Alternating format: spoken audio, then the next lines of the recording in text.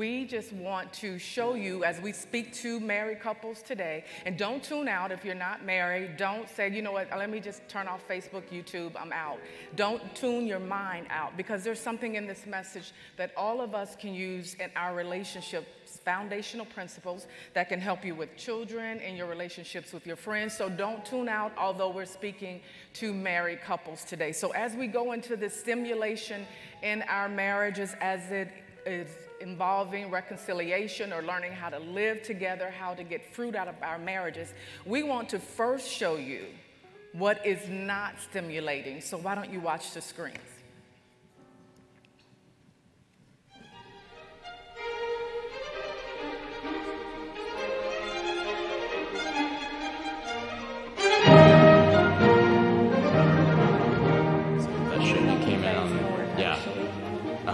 Yeah, the bananas. I know, yeah, they came in today. After that, but I don't know. I don't know how many.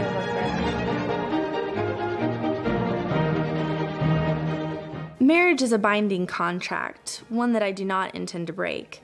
But that doesn't mean I have to like it or work on making it better. You know, they say that over 50% of communication is nonverbal. So that's why I just try to avoid communicating at all. When he comes home from a stressful day at work and I can tell he's upset, I find it best to throw all my anxieties and complaints on him one after another. Boom, boom, boom. It's like some kind of a competition between us who works harder. It's a competition I intend to win. Whenever my wife and I get into a loud screaming match, I like to make sure that I scream loud enough for the kids to hear. In fact, sometimes I actually have them stand around and listen to us yell. They say that love will build a bridge, but love won't build a tunnel under his insecurities, or fly an airplane over his lack of communication, or a rocket ship to avoid his bad breath in the morning. Some things love will never build. Marriage is a holy union, so that's why I'm married to my work as well as my iPhone. My husband and I struggle with our finances. But there's an entire struggling economy out there in need of stimulation. I charge more than I can afford for the good of this country. Sticks and stones may break my bones, but words may never hurt me. Well, you know what? Compliments don't help anyone either, and that's what they don't tell you. People think that marriage is like a big, delicious cake full of ingredients like love, commitment, communication, sacrifice. But love is more like a box of chocolates, where most of the ones are really disgusting and make you want to vomit, and you didn't think there'd be so many when you first bought it. But sometimes you'll come across some that are fine, but don't count on it. Joy is something on Christmas morning, or when you're playing with puppies, or when you've just won the lottery. But joy in marriage? Is there peace in war? Is there honesty in politics? No one ever won something worth having without blood and tears. Marriage isn't built on compromise. It is conquered on the battlefield. According to the Bible, I'm the head of the house, and I get to make all the decisions my way, whenever I want and for whatever reason. And I don't understand why that makes her mad. Sometimes I don't get what I want. Simple. I just take away something that he wants. Honesty is rarely useful. I find that when I don't get my way, it's generally because I didn't lie effectively. Do unto others as you would have them do unto you. No, that doesn't apply to marriage.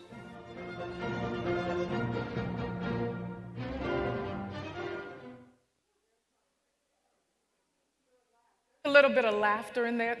There's definitely some laughter in listening to this couple. But perhaps you're saying, you know, I see some of that in my marriage.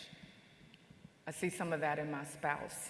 And like many of us, when we got married, whether it was you standing at an altar at a church or in a pastor's office or at the courthouse, wherever you got married in the park, that beautiful destination wedding, you were thinking of that person that you were marrying, all that they were going to do for you. Just how wonderful and grand life would be because of what they would bring into your life. And then after some time of kind of being with them and getting over the honeymoon stage that most of us would say ends very quickly, you start to see things that may annoy you about them, or they're not really the person you thought they were to get you to where you thought they would get you to, that they weren't born on earth for the purposes of fulfilling all of your wonderful dreams and plans. Well, as we started this series on stimulation, it was built upon Hebrews chapter 10, verses 24 and 25, that says, "And let us consider how to stimulate one another to love and good deeds, not forsaking our own assembling together, as is the habit of some, but encouraging one another, and all the more as you see the day drawing near." And as we're talking about stimulation, we looked at stimulating in our relationship with the Lord, the stimulation. What does it look like to seek the Lord? Last week, we looked at what is stimulation as it concerns reconciliation in relationships and helping a brother or sister who has fallen into sin. And today, as we look at marriage relationships, what does it look like biblically for us to stimulate one another? What does that look like in our relationships day to day? And again, I encourage you, don't check out, just listen, because if you're saying, you know what, I'm not married, I'm divorced, I'm separated, or, you know, I'm not married, I have no desire to be married, one thing you are definitely called to do is to pray for marriages. All of us are called to pray for marriages. We see married people all around us, and here it is. You have a wonderful opportunity because this is a part of God's plan. Marriage is God's idea. It is his plan, and he said it is good. It was good, and it is good. In Genesis chapter 2, let's read that. Genesis chapter 2, we'll start at verses 18 through 25. It says, "And the Lord God said, it is not good that man should be alone. I will make him a helper comparable to him. So out of the ground the Lord formed every beast of the field and every bird of the air and brought them to Adam to see what he would call them. And whatever Adam called each living creature, that was its name. So Adam gave names to all the cattle, to the birds of the air, to every beast of the field. But for Adam there was not found a helper comparable to him. And the Lord God caused a deep sleep to fall on Adam, and he slept, and he took one of his ribs and closed up the flesh in its place. Then the rib which the Lord God had taken from man, he made into a woman, and he brought her to the man. And Adam said, this is now bone of my bones and flesh of my flesh. She shall be called woman, because she was taken out of man. Therefore a man shall leave his father and mother and be joined to his wife, and they shall become one flesh. And they were both naked, the man and his wife, and were not ashamed." There is this word that you have seen in Genesis chapter 2, these verses that we have read. That word is comparable. It says that he will give him a helper, one who is comparable to him, a helper. Now, when we see this word helper, I've talked to some women before, and they've gotten offended by the word helper because of the connotation of where we see it or how we see it in our culture. But this is a deep biblical word when he says, I will give him a helper comparable to him. And perhaps understanding the word helper will help us in our marriages today as we value the spouse that God has given us. Because helper is not, in some ways, where some of you have children, or the child wants to help you do something. And so whether it's something in the kitchen, whether it's working on a car or doing a project at home, how many of you have had a kid, one of your kids say, can I help you? And then what we do sometimes with children, we will let them help us by giving them some minuscule task to do, knowing that they really aren't helping us, but we're just trying to appease them and keep them out of our way. Well, that is not what the Lord means by giving Adam a helper, someone comparable to him. The Lord meant for Adam and Eve together to fulfill a purpose, to fulfill a destiny, to fulfill the call, to have dominion, be fruitful, and multiply. And how many of us believe in this house today that that is still the purpose that God has for marriages today? Amen? So I'm just going to say, as a woman standing here, when you look at your wife and you know that she's your helper, you better say, I got a good helper.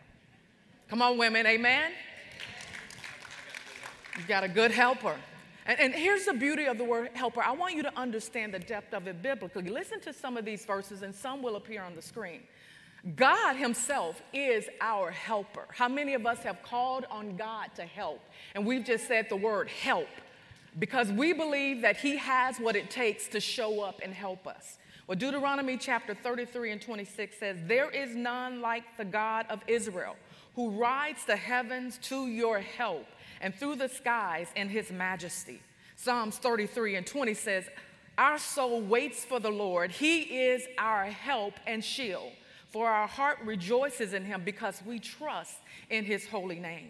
Psalm 124 and 8 says, our help is in the name of the Lord who made the heaven and the earth. Isaiah 41 and 10 that many of us often quote says, fear not, for I am with you. Don't be dismayed, for I am your God. I will strengthen you. I will help you. I will uphold you with my righteous right hand. You better start saying you got a good help. Hebrews 13 and 6 says, so we can confidently say, the Lord is my helper. I will not fear. What can man do to me? And then Hebrews 4 and 6 says, let us then with confidence draw near to the throne of grace, that we may receive mercy and find grace to help in the time of need. The last verse I want to read for the help is Psalm 121 and 1 says, I will lift up my eyes to the hills from which cometh my help. My help comes from the Lord who made heaven and earth. So when he said in Genesis chapter 2, I will give Adam a helper comparable to him, he meant for the two of them to come together and to have dominion, be fruitful and multiply. Let me stimulate us in our thinking of how we walk through this in our relationships together. And I know oftentimes when we read Genesis chapter 1 and Genesis chapter 2, we rush to Genesis chapter 3 because it's the fall. But I want us to think in Genesis chapter 1 and Genesis chapter 2 with God's creation, he said that it was what? It was good. And it's still good. I know the fall came, but he didn't change his mind. And what we've allowed to happen out of that contention, that strife that we see that took place in Genesis chapter 3 with the fall, we miss seeing that God, though there were consequences, he still covered them. And he made a way of redemption, that Jesus Christ would come, and that you and I can still live out the plan and purpose that he had for our lives. I want to challenge us today because for us as believers, what we have allowed to happen a lot of times is negative talk to come in about marriage. We'll sit around people who talk negatively about marriage. And if I were to take a survey and ask you how many of you have actually grown up seeing positive marriages, perhaps many of us would not be able to raise our hand, but we need to believe today in the power of God that it is possible, and yes, we can live it out. We've got to start showing our young people this. We've got to start showing them that in the midst, yes, there will be struggle. There's two people trying to become one. And as my husband says, that is the hardest thing we will ever do, two trying to become one.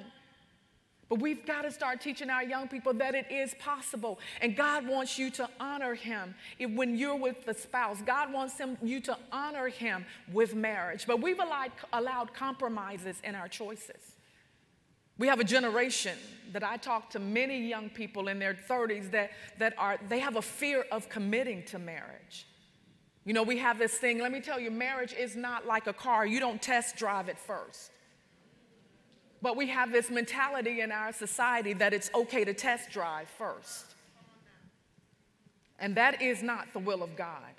We have this mentality that we hear people with the verbiage, it's just a piece of paper. Well, if it's just a piece of paper and you sign off on it, why does it take you so long to get out of it? It's not a piece of paper. It's a commitment. And then we have this mentality now where it says marriage is between any two people who love one another, and that is not the plan and the purpose of God.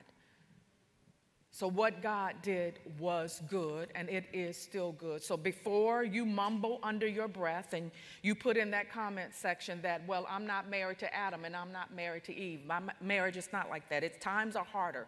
Things are different. We don't live in the garden. We don't have just fruit at our disposal. We don't live like that. Well, I'm going to tell you again, it's the same God who gives us the power and the strength. John 14:16 says to us, he says, and I will pray the Father, and he will give you another helper that he may abide with you forever. The Holy Spirit lives on the inside of every believer, and you and I have to ask ourselves, are we submitting to him in our marriages? So I have to ask you a question before we go into our first point. I know that was a lot of a setup here, but I need your mind locked in as we share these principles with you, because today in this room, some of us are going to need to make some changes in how we relate to our spouse. Some of us are going to need to make some changes in how we speak to our spouse. Some of us are going to need to make some changes in how we serve our spouse. Some of us are going to need to make some changes in how we see marriage. So let me ask you a question. How do you see your spouse? When you see your spouse, is it that you see them as somebody you're just tolerating? Because God did not put you with someone for you to be tolerated, nor for you just to tolerate them. Is it that when they drive up in the driveway, you go, oh man, they're home? Or when that key comes in the door, it's like, oh man, she's here. No, it's not about tolerating. God wants glory out of our relationships. He wants us to also enjoy one another. That's why this is not about toleration. Y'all getting quiet, but I'm going to keep on going. So how do we move forward in this beautiful institution of marriage, experiencing all that God desires for us? The first way that we're going to move forward is, our first point is preference. We're going to need to prefer one another. We're going to stimulate our marriage through preference. I need to prefer my spouse. My husband always says this to me. If you got somebody in the house and you're always happy, you can guarantee that other person is miserable. If you're always getting your way, you don't have to ask, they're miserable. Because we're supposed to prefer one another. That means that there is some sacrifice there, and there is this word, humility, that you and I need to have humility. No one is born with this character trait. No one is born with this character trait. It is not innate. And no one is humble all the time. This is a choice that you and I have to make. C.S. Lewis makes this comment. He says, humility is not thinking less of yourself. This is not walking around saying, I'm just a nobody. No, you are somebody. You are God's child. It's not thinking less of yourself, but it's thinking of yourself less. And many of us wake up in the morning, the first person on our mind is who? Me. Me, what I need, me. Humility, Andrew Murray puts it this way: humility, the place of entire dependence on God, is the first duty and the highest virtue of the creature and the root of every virtue. And so pride, or the loss of humility, is the root of every sin and evil. James chapter 4 tells us how pride promotes strife, but how humility brings the blessing of God. Can we agree that in our relationships that we need humility? We need humility. We need to prefer one another. We need to be humble.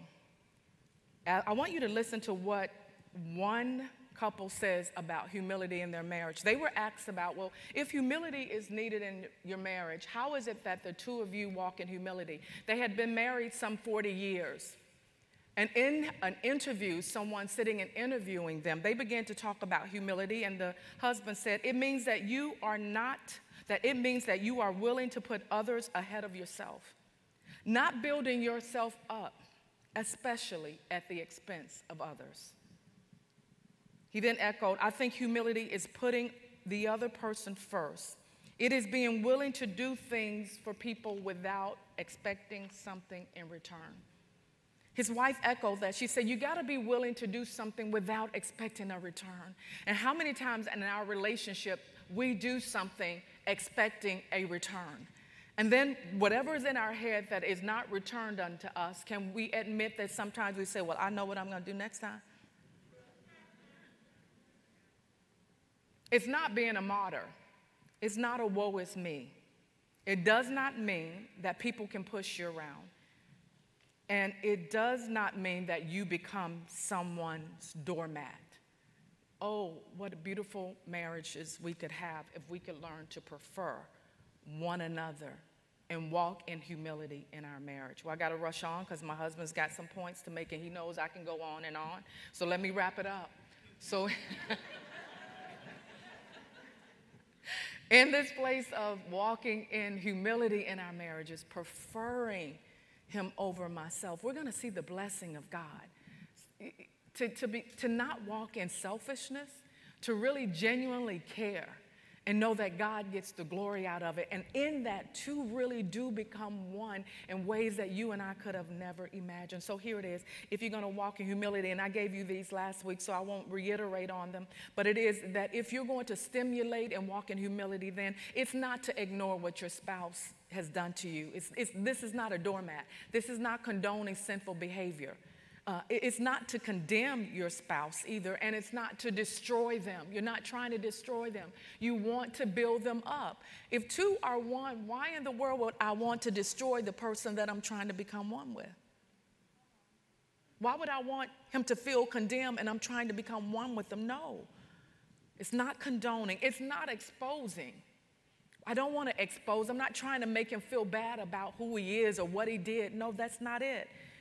We don't want to isolate. It's not to make the person feel isolated, but it's two becoming one. How do I walk with you through this? And then you heard it's not to uplift and devalue. It's not so see me how great I am for you. You totally need me. No, that's not helping. But if I'm going to stimulate in my marriage, it is, first of all, to walk in the humility that you just heard me talk about. And to let the love of Christ dwell in our hearts, the love of Christ. And there are times, let me just say this. There are times, I can say even in my marriage, there is more love of Christ in him than it is in me. Maybe because of something I'm going through. It's times that probably there's more love of Christ in me than in him. But it's the love of Christ that draws us together. And sometimes one is more loving than the other. Can I get an amen on that? It is the fruit of the Spirit that we need, that we read about in Galatians chapter 5, that kindness, that gentleness. Isn't it just absolutely just something crazy? And this just came to me. We can be kinder to the person we don't know than to the person in the house with us. And you come to church and they think, oh, they are just wonderful and grand. They're so nice, and the spouse is looking. You talking about? It should start in our homes first.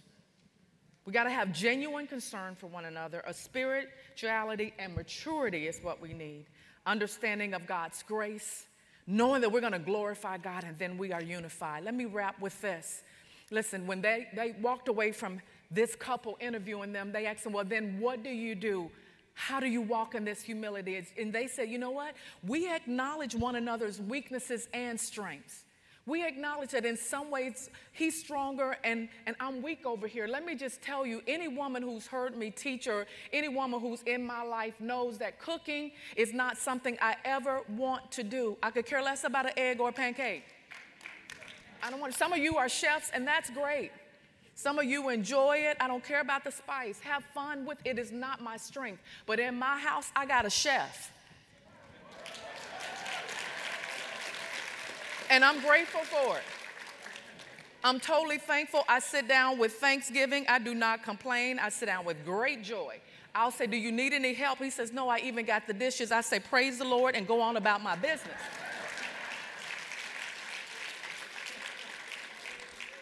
That doesn't devalue me. That's just not my strength. I have another strength that helps him. Look, it's not about sitting up comparing and competing. Can we stop that? They say we put each other first. We accept advice from each other. Look, if you're married to somebody and you can't accept their advice, you need to do a check, because the one person's advice I should be able to accept is my spouse's. It's admitting when you're wrong. Not being proud, just say, I'm wrong. Offering and accepting forgiveness. Not gloating or criticizing. It's two becoming one. God said that it was good, and it is good. It is good. And so the next way that you and I learn that is that we've got to learn to stimulate one another through praise and affirmation. Thank you, honey.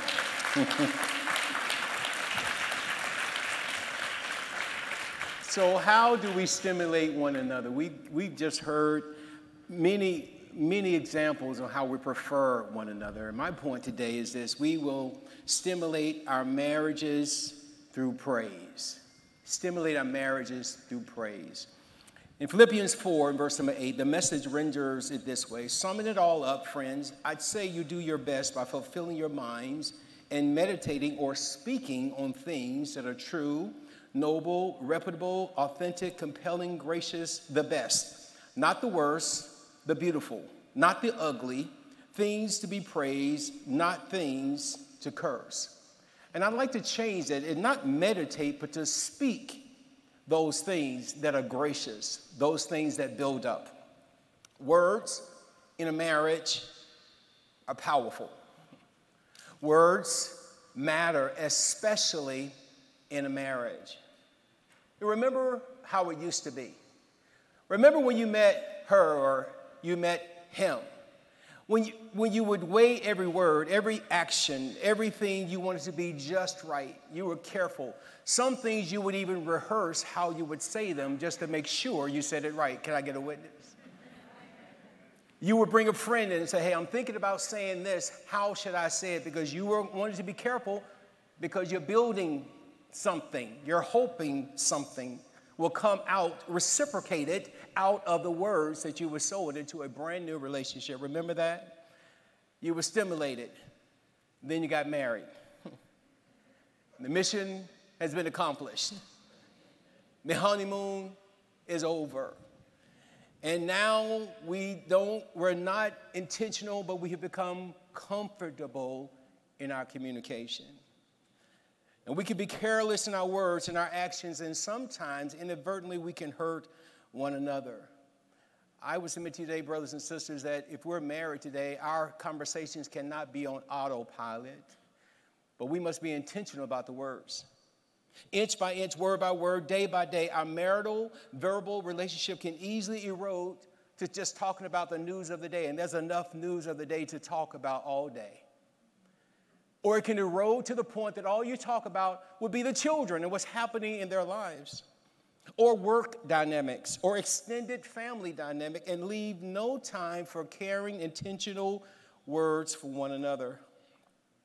The bad news is all marriages go through dry seasons in conversation. The good news is God can redeem our conversations. And our prayer today is that we will be stimulated in our conversations with one another. Over time, we pay less attention to our spouse and less attention to our spouse and more attention to the things around them, and not intentionally speak words into their lives, just as we did when we were dating or courting. I like the way somebody worded it this way: I show I care by staying aware. I show I care for my marriage by staying aware of my conversation in my marriage. Please understand, brothers and sisters, and our marriage is going to grow. We've got to keep paying attention to one another, sowing good seeds into our marriage through our words. We've got to pay attention. We've got to speak words that affirm, words that confirm into our marriage. Yes, she knows you love her because you come home, but she needs to hear you love her out of your mouth, and vice versa, because words are powerful. We all know how negative words happen in our marriage. You can remember what was said. You can remember how they said it. You can remember their action even before they said it, after they said it, even leading up to it. Why? Because if you heard a hard word in your marriage, you can remember it, and it stays around a long time. Can I get a witness? Yes, it does. And brothers and sisters, just like that word can stay around, positive words can stay around as well.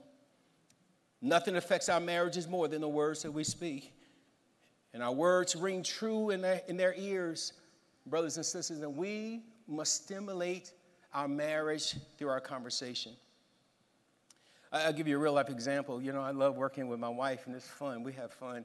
And I joke a lot, and so a lot of times while we're at work and something's really big that has to be done, or maybe there's some big boxes that be moved, and the joke around, and I would say, hey, let me go get Tara. She can get it done. Or if there's something that has hard to be done, my joke is, let me go get my wife. She can get it done. And it was a joke. It's always a joke because I'm just playing around. But then I began to hear other people say the same thing about my wife, and it didn't sound funny anymore. As a matter of fact, I got defensive. Well, no, let your wife do it. But what I found out, and I had to own, by me speaking that way, I gave somebody else permission to speak that way.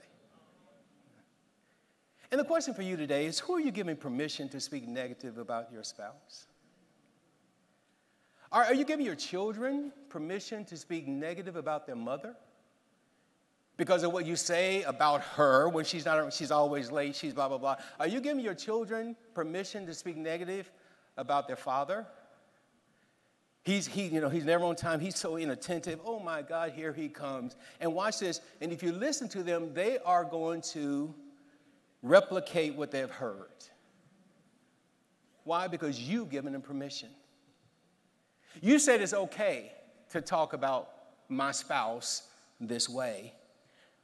Brothers and sisters, today we're going to give you a challenge. First of all, it is your responsibility to protect your spouse with the words that people say about your spouse. Amen. You should not allow your child to say anything negative about your wife or your husband. You should not allow your sibling, your mother, your father. I'm talking about mother-in-law and father-in-law. I know what I'm talking about.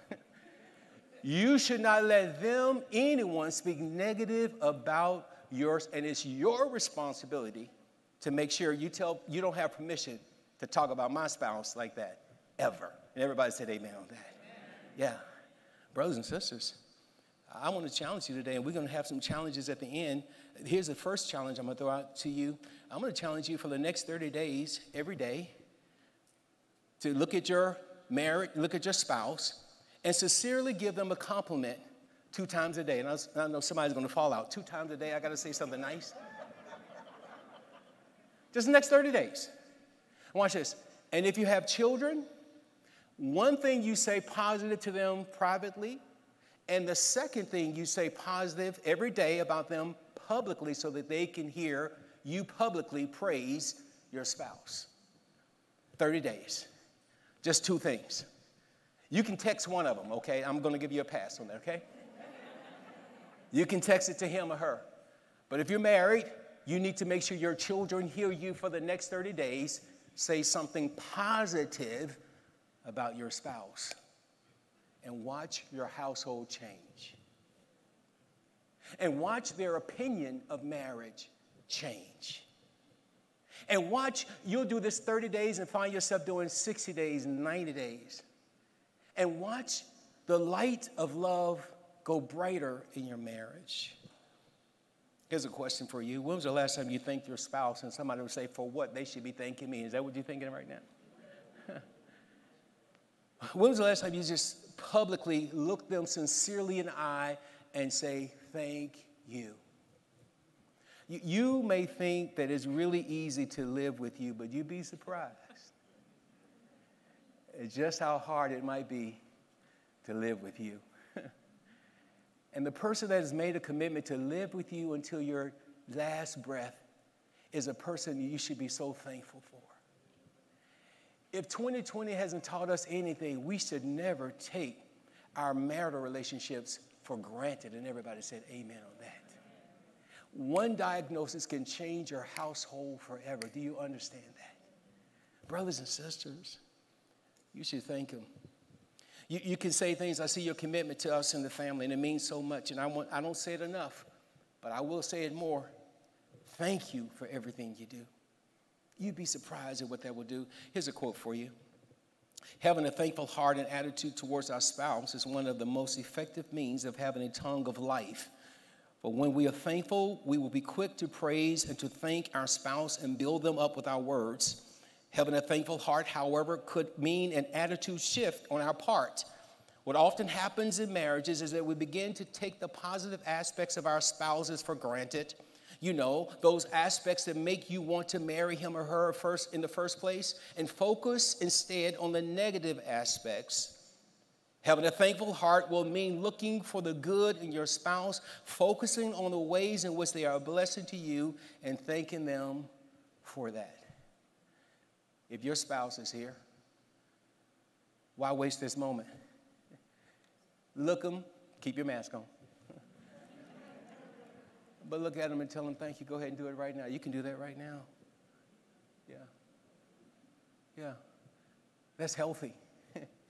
Thank you. That's healthy. Second point today is this, or third point today is this. We're going to stimulate our marriages through passion.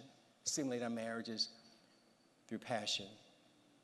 Revelation 2, 4 through 5 says this, the New Living says this, but I have this complaint against you. You don't love me or as each other as you did at first. Let me say it again. I have this complaint against you. You don't love me or each other as you did at first.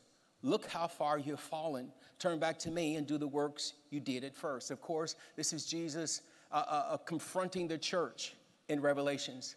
But he's talking about the church because the church has lost their first love. And I like this translation because he says, you don't love each other and you don't love me anymore like you used to. Brothers and sisters, we must stimulate passion in our marriages. Passion in our marriages. Putting time and attention towards romance in our marriage honors your spouse. Ephesians chapter 4, verse 2 to 4. Always be humble and gentle. Be patient with each other, making allowances for each other's faults because of your love. Make every effort to keep yourselves united in the Spirit, binding yourselves together with peace, for there is one body. The one body is this. The two have become one body. You are one body. When the Lord looks at you, he sees him. And when he looks at you, he sees her. God sees you. One body. There is one body, and watch this, there is one Spirit, the Holy Spirit that's in the both of you. There's one Spirit, and just as you have been called to one glorious hope for the future. The text says this, the love you had at first is gone. And I don't think there's any marriage, be it a day old or be 15 years old or 50 years old.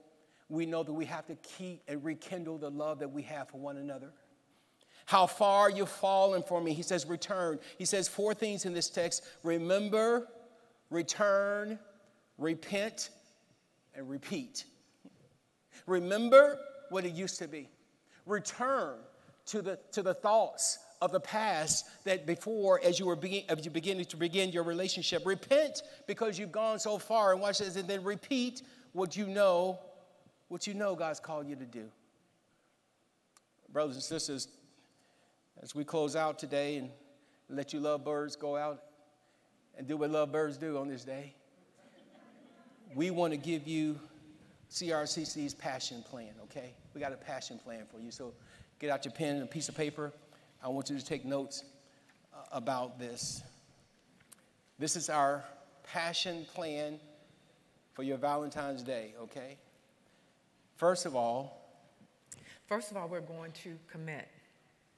We are going to reaffirm our commitment to one another. And that's very important that we reaffirm our commitment to one another, to let our spouses know, I am committed to you and I remain committed to you. Yeah, commitment is the foundation. It's a commitment. It's a covenant. It's an agreement. And we need to reaffirm that. Yes, you're married. Yes, they have a ring on. Yes, you sleep in the same bed. Yes, your clothes are in the same closet. All that's right. That's cool. But we recommit with our mouths, with our affirmation of one another. Secondly, we remember. Remember. Remember the good. Remember the joy. Remember how it used to be. Remember the times when you failed and they forgave you. It gives you power to forgive them. Remember that forgiveness is a gift to you. Let me tell you this. If you don't let some things go, you will never grow in your marriage. And forgiveness does not let someone off the hook. It lets you off the hook. Consequences will come. Right. Right. And it's important to remember. I love this one. With the remember the good. It's so easy to remember what someone did to us that was bad because that's our pride, because we were offended or it was wrong. But the beauty of remembering the good just brings you closer together. It's like glue. It glues you tighter together. And the more you are intentional about remembering the good, even when you have to discuss something that's weighty, it allows you to discuss it in a different way and not argue and not have strife. Remembering the good is so important. How many of us remember the good that God is to us? Mm-hmm. Okay, then try and remember the good that your spouse is to you. Yeah, and this is something the Lord taught me a long time ago. And if there has been an offense in your marriage, And oftentimes, we like to remember the bad because we want to make sure the person who did the bad to us does not forget, right? I want you to remember what you did to me because if I need to remember because you're going to forget, so I need to remind you what you did to me. You follow me on this? And this is what I've learned. For the person who has offended somebody, if you have offended your spouse, you need to let them know that I remember what I did to you. I remember it. And watch this. You don't have to remember it because I'll remember. And the more they know you remember, watch this, and that doesn't mean you walk under condemnation, but you change your behavior. I remember the offense. And because I remember it, it will help me not to repeat it. Are you following me on this? How I offended you, I remember it, and let me carry that burden to remember it so that I don't repeat it, to free you up to forget it. Are you following me on this? If you remember, they'll forget it. Okay. Because you're taking ownership for it. The next thing is consider the other first. Guard your spouse from negative words. So I'm going to let my husband talk about the negative words part, but consider your spouse first. So I wanted to make you just laugh a little bit because this one, when we worked on it, I had to chuckle a little bit. When we were dating, he would drive, and let's say if we drove through the drive-thru and got something to eat, I love a good hot French fry. And so we would buy French fries, and they're good and hot. And so my responsibility, because he was driving, was to feed him while he did the driving. But what I would do, I didn't consider him first. I would eat like 4 fries and give him 1. That is the truth, I confess. And it's still the truth. So now when we're in the car, he'll look over and go, how many fries have you had? And so there are areas we constantly have to work on with that. So we even have this joke if we go to a restaurant and we're splitting a meal, he will tell the server, go ahead and split it while you're in the kitchen because it's not going to work once you bring it to the table. That's the truth. Okay. And so here's the thing, y'all. Consider the other person, and that is not natural. It is not a natural thing. Anybody have a baby here? Does a baby consider how you feel? The baby don't care. The baby doesn't care what you're wearing. They don't care what your day is, what your schedule is. The baby wants your attention right now. But then at some point, the baby's got to grow up. And at some point in our marriages, we got to grow up. The marriage is not for your benefit. The marriage is for the holiness of God, for the glory of God to be seen. So that people can say, how can you last 30-something years? And we can tell them it is the love of Jesus Christ only. It is the power and submission to the Holy Spirit only that keeps a man and a woman together in holy matrimony. And every Christian ought to say amen on that. It is that, brothers and sisters. And not only that, we should consider what reaction our action will bring. So we can't make fast decisions. You got to consider the reaction to your action. If I say this, what's going to happen? If I do this, you cannot be on autopilot. Why? Because we're building something here together. If you build something, you're intentional with everything you do because every word matters in a marriage. Then lastly? Lastly is connect. And not just physical. I know that's a lot of times that's immediately where our mind goes, but it's connecting with eye contact. It is connecting with the hand on the shoulder. It's connecting through our words. And especially if you have children, this is important that you connect because children can take up so much time that your life becomes it revolves around the kids. And I'll say this, don't send me an email, don't send me a text. On this is just true. This is one of the beautiful things. I was speaking to a lady this week about this, is that one of the things in the midst of this pandemic, so many activities that our kids would be involved in, they've been shut down. And so we have to even think when things open back up, sometimes our kids can run our lives because they're in soccer, they're in this, they're in ballet. You're all over the place, taking them everywhere, but you and your spouse are not connecting. And so this is a wonderful opportunity for us to look at how do we connect as spouses in our relationships. We need to connect.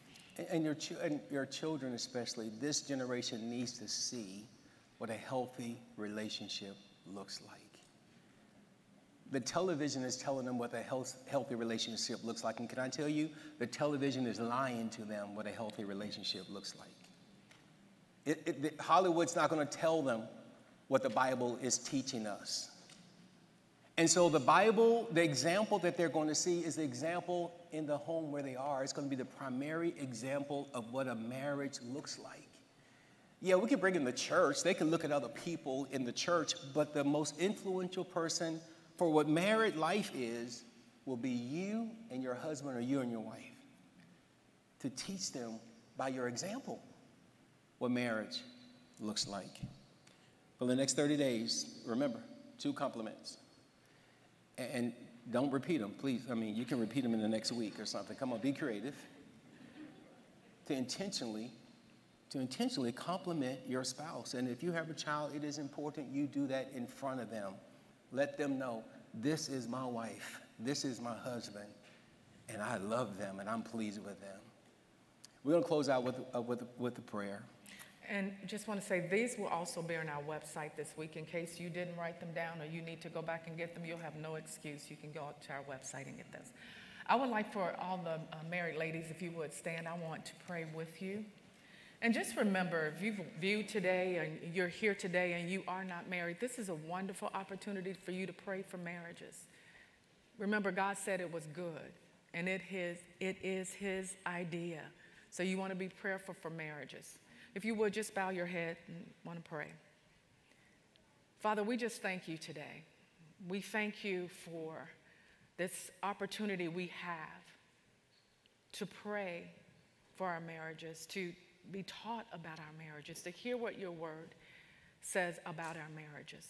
And I pray for my sisters that stand with me, that you would give us the spiritual stamina to do what you have called us to do in our marriage.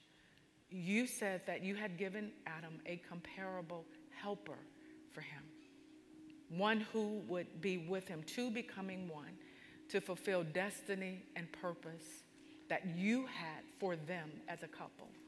I pray that my sisters would have eyes to see and ears to hear, that they too have been given the task, they've been given the mandate, the calling to fulfill what you want them to do in their marriages.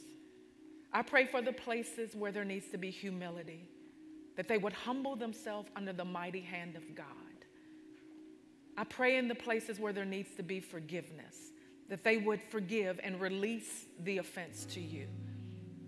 I pray in the places where there needs to be tenderness and kindness, that you would move in my sisters' hearts, and for all of us to operate in that tenderness and kindness, the fruit of the Spirit evident in our lives and our home. Remind us, Lord, that the Holy Spirit that you gave to each of us as believers is working on the inside. And if we would but yield in those difficult places, we would find the strength and the grace to do what you've called us to do. I pray in the places where we need to submit first to your authority, that we would find submission to be such a beautiful word, and that we would submit to you, trusting you to work out some details that we lay before you in our marriages that would motivate our spouse, our husbands, to be the men that you're calling them to be, or whatever it is that we feel like we're missing in the marriage. We would trust you. We would submit to your lordship. I pray, Lord, you give us giant-sized ears to hear what you're saying to us as you grow us as your daughters. That as women around us, whether we're at work, wherever we are with our children, that we will be able to encourage other women around and our children that marriage is good. We thank you for what you are doing. We thank you for the years you sustained us. And we're trusting you to move us on day by day, that your glory would be revealed in our houses, Lord, in our homes. Love would abound. And where we join in with the Apostle Paul, where we're weak, we rely on your strength to make us strong. In Jesus' name I pray. Amen. Amen. Sisters, please be seated. I'm going to ask every husband here, would you stand? And even online, you may be watching in your living room, wherever you are. I want you to stand in your home. And brothers, before we pray, I'm going to ask you to do a simple gesture. Two things. I'm going to ask you first to hold your hands out like this, because that's a posture of receiving. And then in a minute, I'm going to ask you to flip your hands in a posture of giving. Okay, so first, a posture of receiving. Father, today, we husbands, we stand. And Lord, we open our hands that you would teach us. Father, we open to the Spirit. We're open to your design for this marriage. And Lord, today with hands open, hearts open today, Lord, we ask that you would speak to us.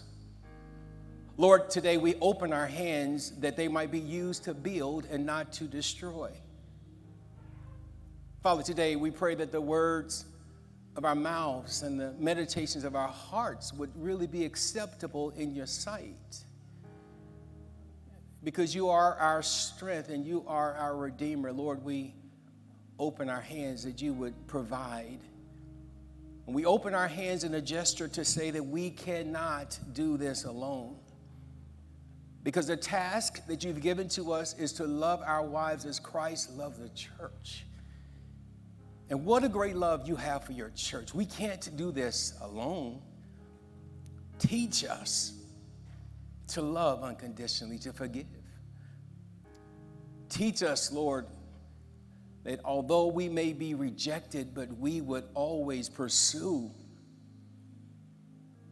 as you do with your church. Teach us, Lord. We open our hands for the children that you've trusted some of us with. Lord, we don't know how to raise a boy or a girl unless you teach us how to raise a boy or girl. So, Lord, we open our hands. Teach us to raise our boys to be men of integrity, our girls to be girls of integrity, Lord. Teach us to love our household.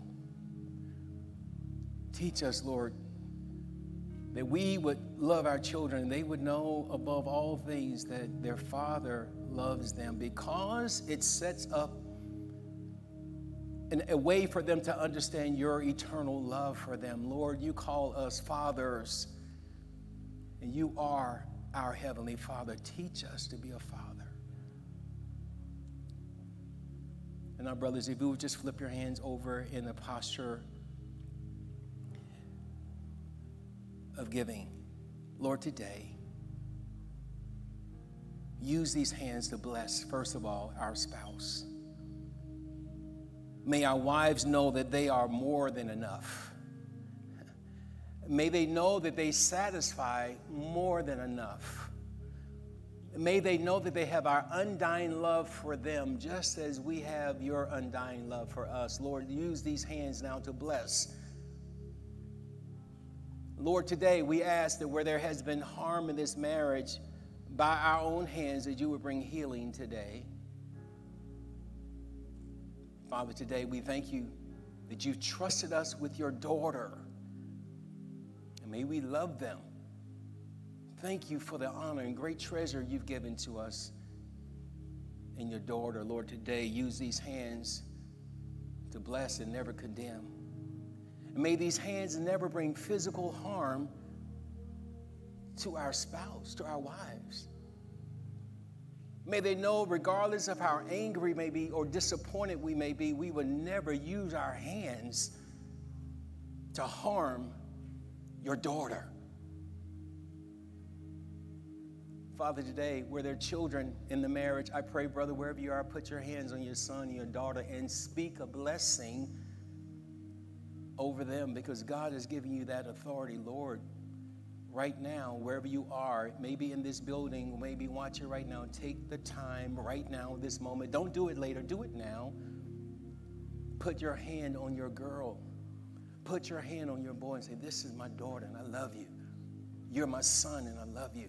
And I will always accept you. I'll never reject you.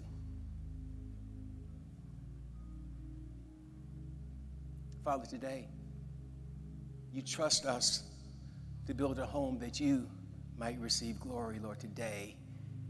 And we pray that you might be glorified. you be the center of this home. You be the center of our lives. And Lord, we take the authority that Joshua gave to us, and we declare, as for me and this house, it's not about our neighbor. It's not about our government.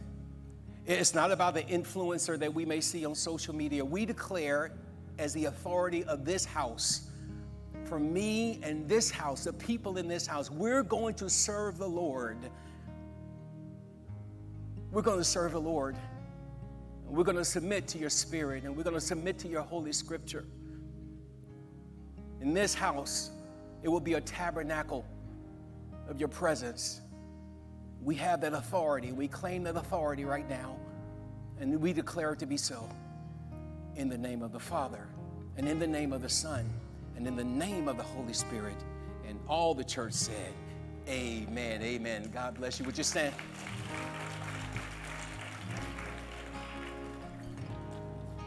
All right.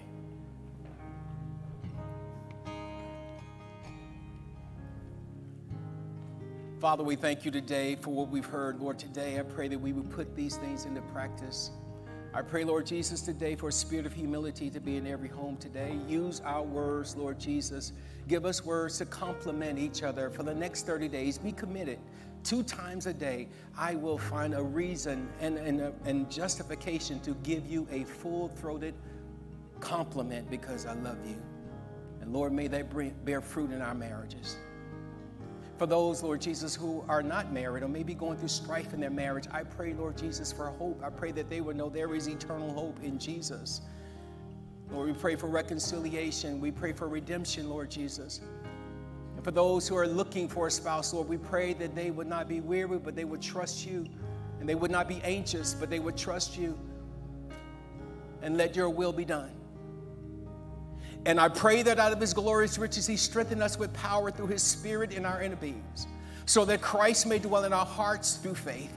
I pray we've been rooted, grounded in his love, may have power together with all God's people to grasp how wide and how long and how high and how deep the love of Christ is for us. And to know this love that surpasses the ability to comprehend, that we might be filled to the fullness of the measure of God in our lives. And now to this great God, he is still able to do exceedingly abundantly above all that we can ask or imagine. To him be the glory and the majesty, the dominion and power forever and ever, we pray. Those who love Jesus said, amen, amen. God bless you.